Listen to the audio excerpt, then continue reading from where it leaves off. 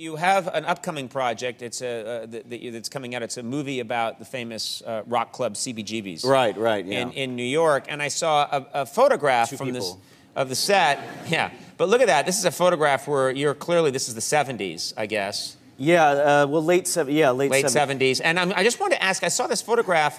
Is the guy on the far right? Is that Ron Weasley? Yeah, Rupert Grint. That is him. Yeah. What happened to Ron Weasley? I think heroin. I was gonna say. Yeah, I waxed for that picture. Oh, you? Sure. Yeah, you. I do not. They took the Jew right out of me. Really? Yeah. I like that there's one of those Lower East Side palm trees too. Yeah.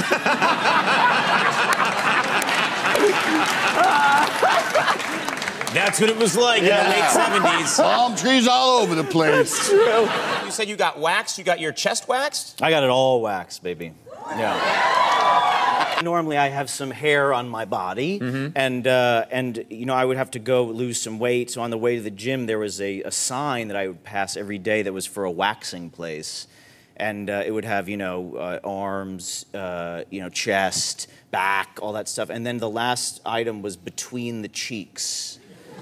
And I was like, I think I'm gonna probably have to do that. So I waited. Wait a minute, no, why did you do that?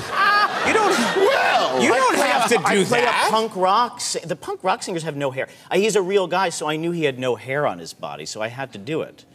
Okay. You know what I'm saying, right? No, don't. I like how you turn to Andy for help. I mean, come on, pal. Yeah. We've all had the between the cheeks. How does that even work?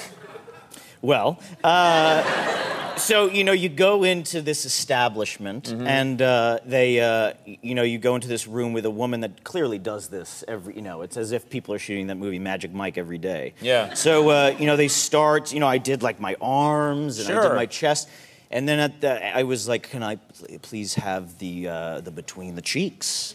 And she was like, sure, flip over, like as if I asked for, a piece of gum. Yeah. So, it's like, I want an egg McMuffin. Yeah, exactly. Yeah, okay. So, hold on a second. I figured they would just wax, they wax your ass to, blah, blah, blah. So they actually go between there, and they put wax in there. It actually felt kind of good, if I was going to be honest.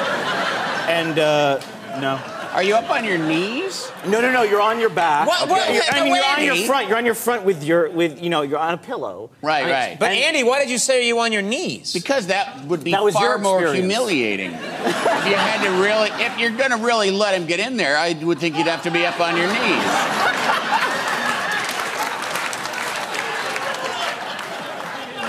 It's mechanics. Okay, you said it was enjoyable? It did. I mean, it wasn't, it was warm. The wax was warm. And then she just goes and she does it, and then she just stops. She doesn't do the rest of the ass. And I had to be like, could you, and that she thought was weird, because I was sitting there like a hairy donut, and I was like, could you do a ramp?